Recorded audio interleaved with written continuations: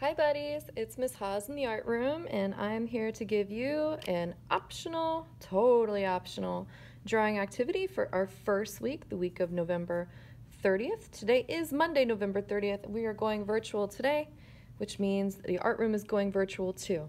I'll be posting one activity a week for lower grade levels 1 through 2 and upper grade levels 3 through 5. For today, this video is for my younger grades, my friends in 1st and 2nd grade. I was thinking this morning on the way to work that it's suddenly gotten a little bit colder, and I was thinking about some of my favorite winter art lessons that are quick and easy. And one of my favorites is about winter gear, right? Everybody should get bundled up. Hopefully everybody's got something nice to wear in the winter. So I was going to draw with you some lovely winter mittens, and I'll even show you some ones that my students have drawn in the past. This is a student from an old school called Eduardo. Oops, there's the bell.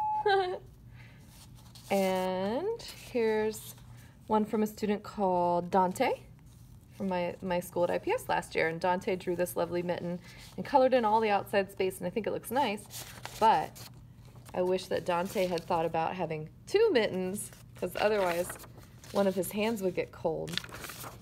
So if you think that the mittens look too easy for you, and it's a great place to review our types of line that we practiced in 1st and 2nd grade art this year.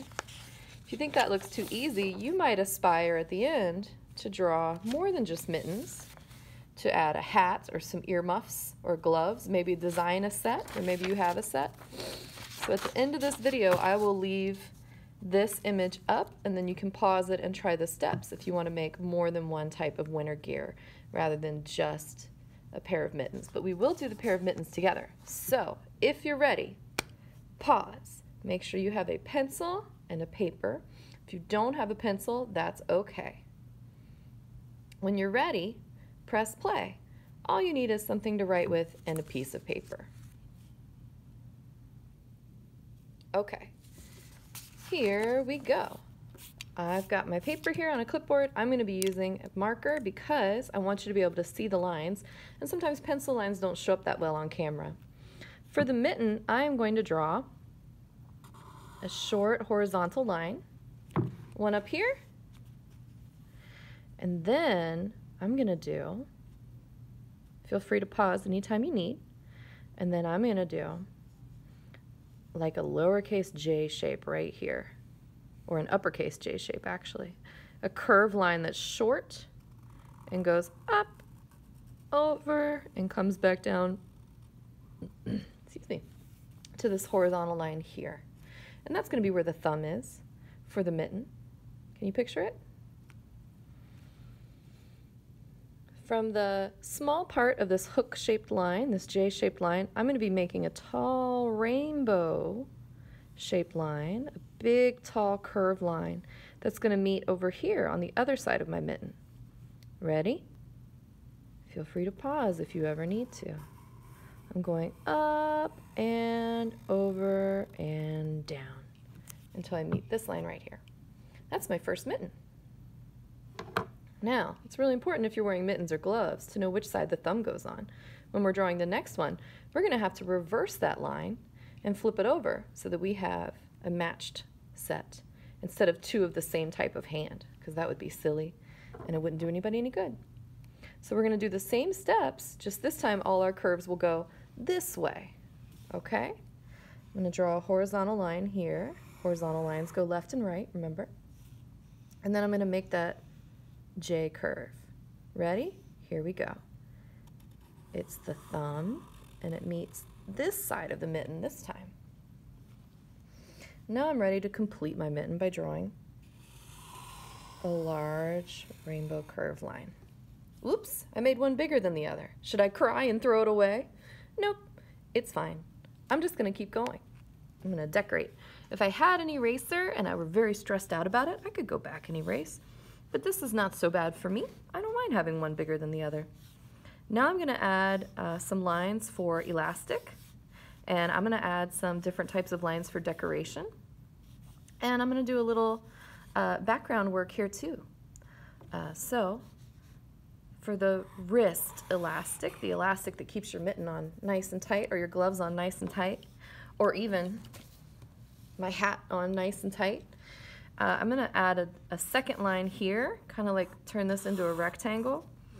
And then the elastic is normally some short vertical lines that help it stretch around your hand where it needs to be big to go over your hand, and then cinch in tight so that it doesn't fall off your wrist. Now, in the olden days, and maybe even some today, people used to have a little string that they could attach their mittens together so they wouldn't get lost. So I'm going to do that just for fun. Make that a very wiggly line. But yours could turn out completely different, or you could draw a bow, or you could draw anything. So now I've got some space to decorate. I'm going to practice my snowflakes over here. I'll do a plus with a multiplication sign through it, or if you prefer, a plus with an X, a couple of, maybe you know a better way. Maybe you like writing a circle around your snowflakes. Maybe you like writing a circle on the end of all your snowflakes. There's a lot of different ways my students like to draw snow. So pick a few that are right for you in the extra space here, unless you're saving some room for a hat and a scarf. Or maybe this one's just a practice and you'd like to try drawing your real winter gear after this. Either way, we're going to finish it up with some lines. I'm just going to practice my, remember these, zigzag, dash, you can do any order you want, wavy, loop-de-loop, like the string that connects my mittens, straight. What else do we have? The really hard one. Oh, I know, castle. It goes over, up, over, down, over, up, over, down, over, up, over, down, over, up, over, down, over, up, over, down, over. And then we can repeat, or you can invent some different lines. Sometimes students like to do a line of shapes that repeat. So here's a line of just hearts. But like I said, you get to come up with your own. And if you do, I hope that we can get these pictures onto the class Canvas page so you can show your artwork off to some other students. And I'll be working on that today. I got a lot to learn. I can't wait. The last time I went virtual, we did everything on Zoom.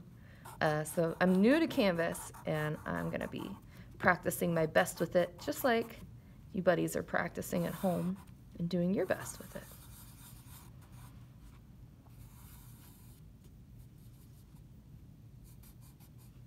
Ran out of room for little hearts up there. Oh well. So I've got my winter mittens, and they would look lovely colored in together, wouldn't they? And just for fun, so I don't get out of the habit, I'll write my name.